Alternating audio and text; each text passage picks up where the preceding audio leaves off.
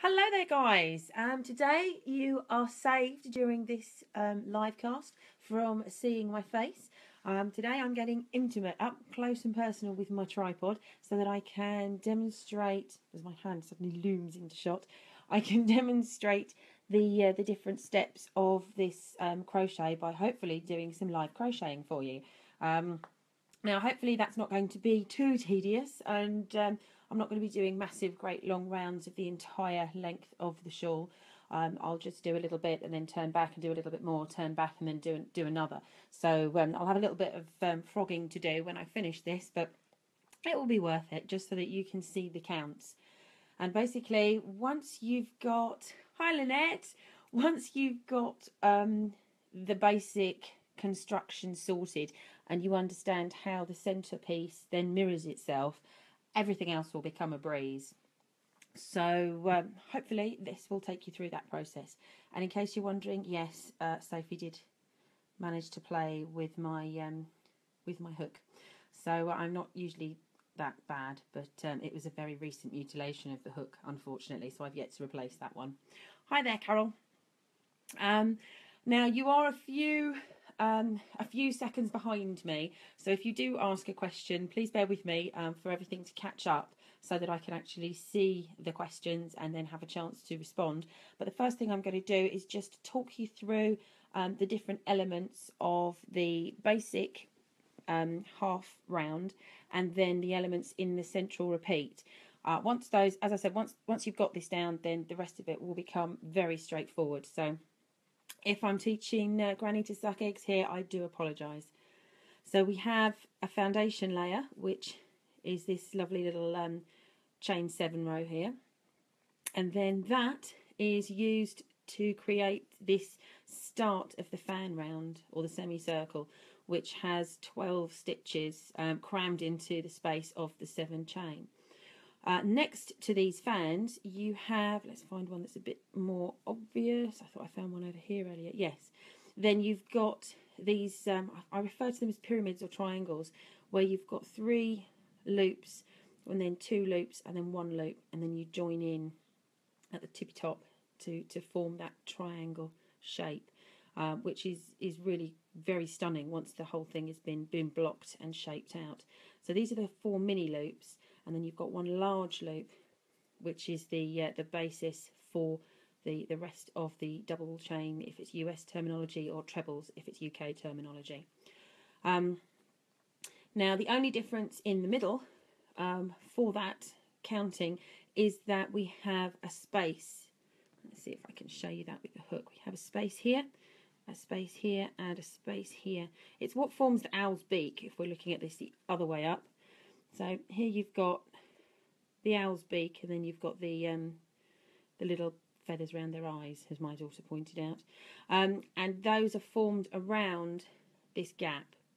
And the reason we use that gap is because that's what tethers the next level of foundation stitches or foundation chains, because those 2 7s, they are attached in the middle of that gap, that space there.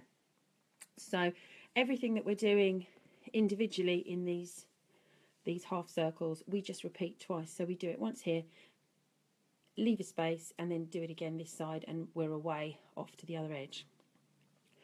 Once we've completed the fans, the foundation layer should be fairly straightforward.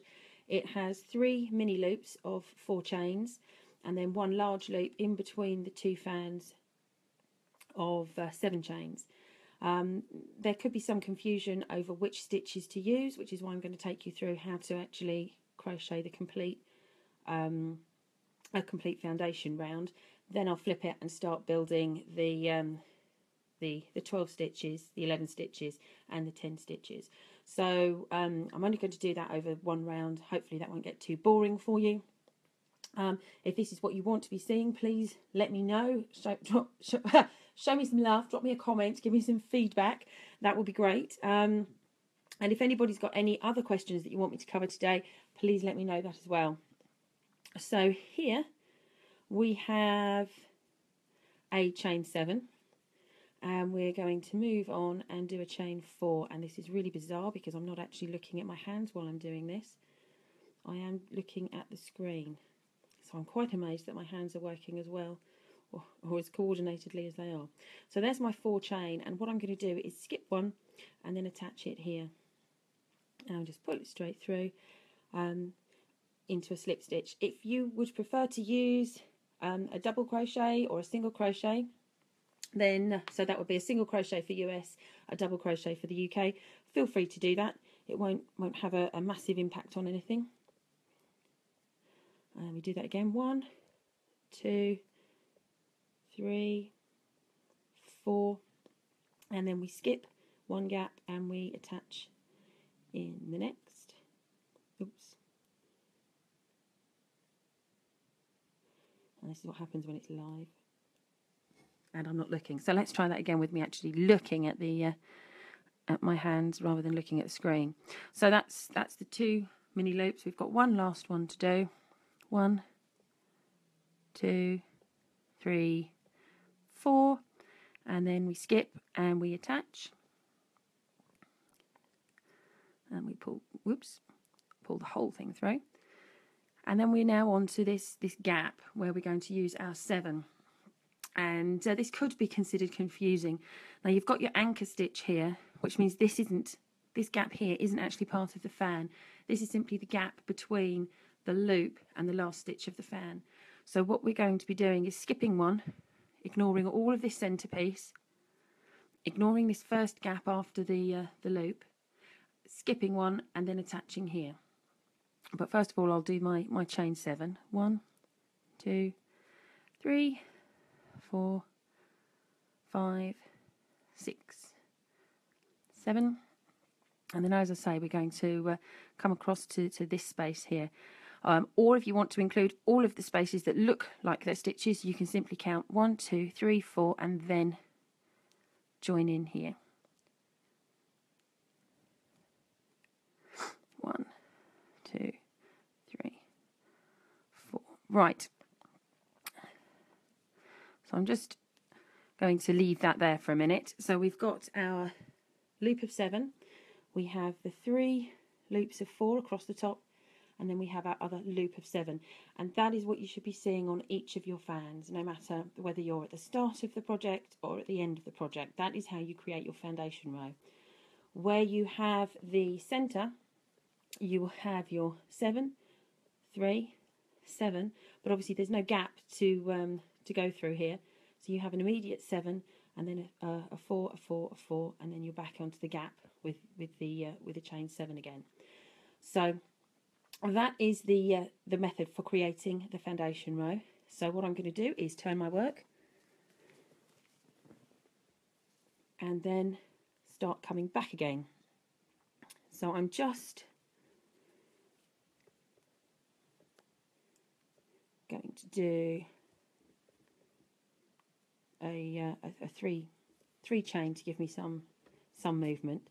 I'm going to pretend that I've just come off of another series of small chains, creating these little mini loops here, and I'm going to start working on creating my 12 doubles or 12 trebles. So it's doubles for the US and trebles for the UK pattern. So you wrap around once, put through, pull through the first 2 loops, pull through the last 2 loops, and we're going to do that another 11 times. So if you'll bear with me while I just go through that process. And it's incredibly muggy here today, which means that the yarn is really sticking to my hands, so nothing is moving through as smoothly as I would like. Do any of you have any questions at all whilst I try to get through this these 12 stitches as quickly as possible for you? I haven't seen any questions pop up yet, so if I've missed them, I do apologise.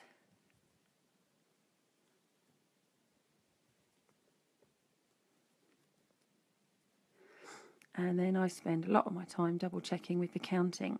And for me, I find it easier to count these little knobbly bits rather than counting across the top. So in this case we have 1, 2, 3, 4, 5, 6, 7, 8. I just need to do a few more, or 4 more, to give me the 12 that I'm looking for.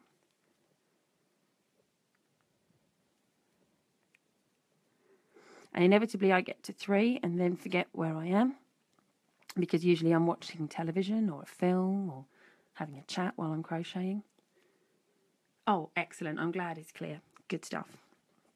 So if I recount again, that's 1, 2, 3, 4, 5, 6, 7, 8, 9, 10, 11, 12. So that's the full quota.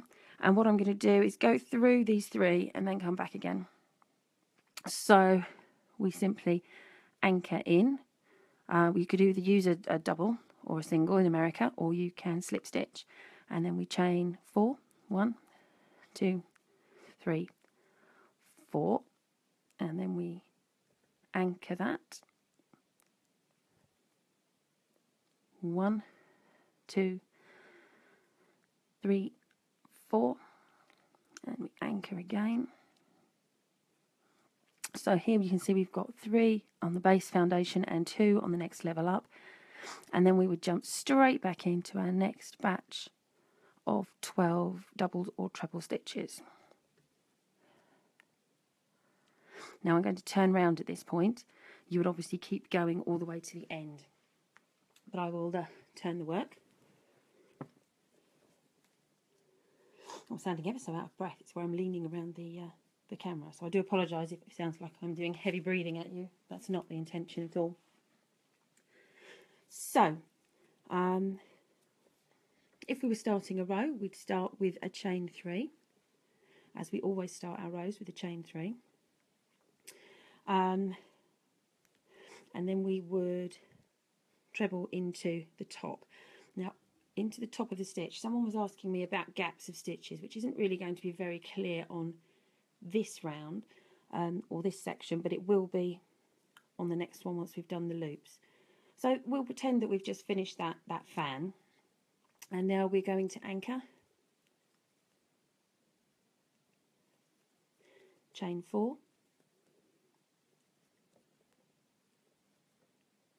and then anchor, and here we've now got 3 down to 2 and down to 1, and we're now going to join in to this mass of treble or double stitches. And what we're going to be doing is actually inserting the hook, not in this gap, because that is the space between the first of the double or trebles and the previous hook. What we're going to do is we're going to insert into this point here, which is the top of that stitch. Now you can either insert the hook between the 2 parts of that stitch, or if you prefer, you can put the hook in the gap itself, this really large gap. That's a personal preference thing. I change my mind depending on the wind. I try to be consistent within a single project, and so far for this one I've not been going into the entire gap, I've been going into the top of the stitch.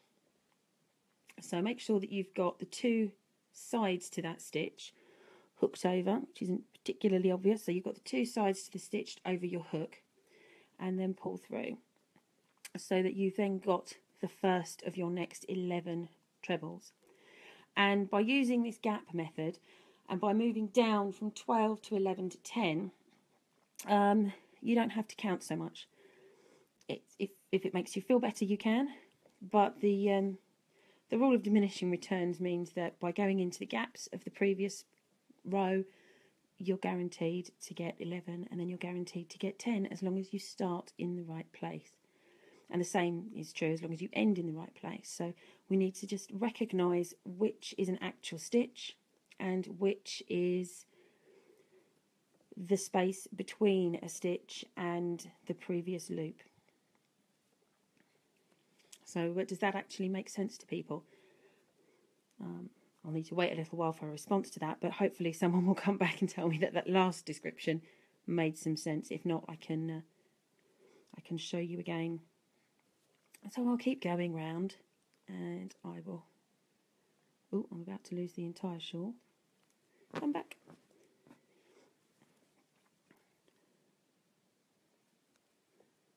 And then when I get to the end, oh, excellent, I'm glad that's making more sense. And then as we get to the end, it's a matter of recognising when to stop. And you can either get that recognition by counting, or hopefully I'll be able to show you the difference. So here is the last stitch. Let's see if I can actually get that a bit clearer for you. So this one here is the last stitch, and it's joining in to the loop. So where it joins the loop, this portion here where it joins the loop, is not the top of a stitch. We don't want to be inserting our hook and doing another stitch here. We want to leave that alone. In the same way that we left it alone at the beginning over here, where we've joined into the previous hoop,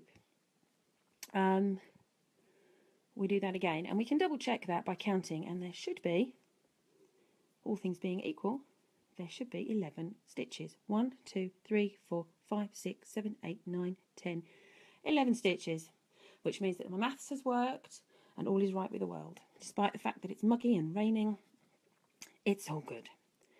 And then we would continue on with more of the chain 4s. But I'm going to turn the work one last time so that we can move on to the final row of doubles and chain 1, or trebles and chain 1. I'm going to try and not have everything fall off my table here. So we start off with chain 3 to replicate our double or treble, and then we're actually, sorry about that little disconnect there. So we're starting off with a chain 3 to replicate our treble or our double if we're looking at US, and then we're going to do an extra chain which gives us the space between the two, and then we move on to the next stitch. Now because we've already worked one in the first stitch here, we move on to the next, and then we do our treble, and we chain 1, and we move on into the top of the next stitch, and we chain 1, and we move on. And in the same way that we went down one number of stitches between rows last time, we will do the same this time, because again we are working in the gaps, so there will always be one less. This is one of the things that caused me irritation with the original virus shawl, was the fact that you were trying to work between stitches and then you were working on top of a stitch, and it was really horrible to keep that count flowing nicely. So this is why I recalculated everything and tried to make it a little bit more beginner friendly. Hopefully that's worked for you guys. It took quite a lot of effort to get the pattern written over and above the original stick drawing, but I think it was worth the time that I put into it, and certainly people seem to be very excited about the alternate option there for them at least. Let's see, and this is again where we're coming towards the end, so we're going to do one more here, and then this is the anchoring stitch.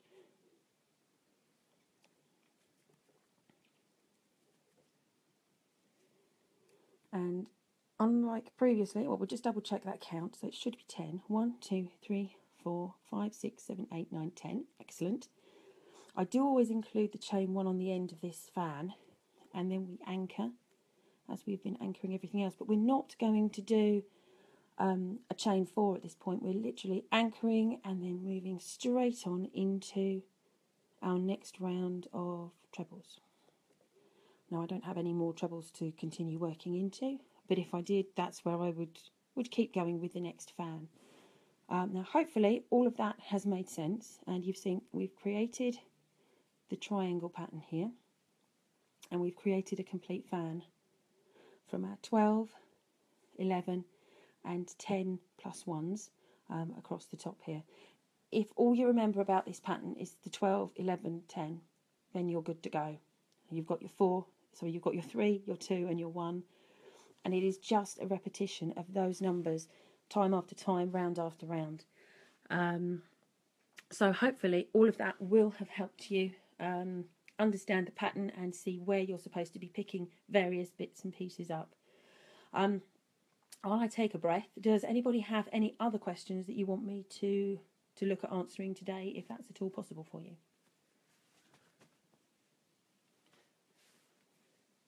Oh, and one other thing. I've noticed that different people store their hook in different ways. This is absolutely nothing to do with the pattern and just me being nosy now. And I don't really do a lot with my hook once I've finished working for the day. I just kind of fold everything up and roll it away and keep it out of Sophie's clutches. But I've seen other people who do complicated things with their hooks, and I was just wondering, what do you guys do with your hooks when you're putting your work away for the evening? When you've finished your crochet, how do you actually store your projects? So that's just something that I'm a little bit curious about. No real reason other than I'm nosy, but yes, it would be interesting to see what people do with their different projects. I don't see any other questions at the minute, so I'm going to assume that you're all clear on that process. If not, I can record a separate video that isn't live, which means you don't get my heavy breathing down the camera, and I can take shots from different angles and make sure that everything is nice and steady in the case of fabric falling off of the table and so forth, and we don't have any of those silly little hiccups. But for now, I think that's enough, and I will catch up with you guys. Probably not over the weekend. I'll leave you to carry on crocheting over the weekend at your own pace. And then if you've got any questions that come up over the weekend, please let me know. And I will cover them all. If I need to do a longer live stream on Monday, then I'll do so. That's not a problem. And I will speak to you guys later on next week. So have a great weekend all, and I'll see you soon. Bye for now.